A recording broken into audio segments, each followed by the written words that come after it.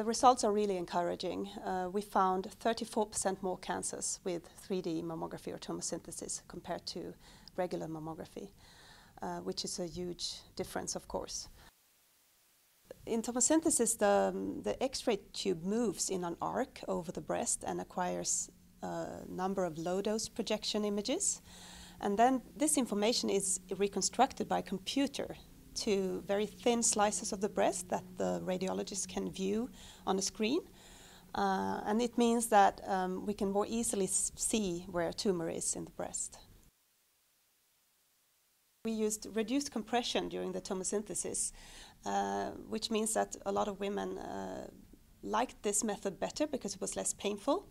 And hopefully, if tomosynthesis will be used as a screening method in the future, it could encourage more women to attend screening. We did not only find more cancers, because with a more sensitive method, you also see a lot of other structures better in the breast. Since we didn't have any comparisons from before, we had to call back those women for further examination to exclude that they actually had a cancer. So the callback rate increased.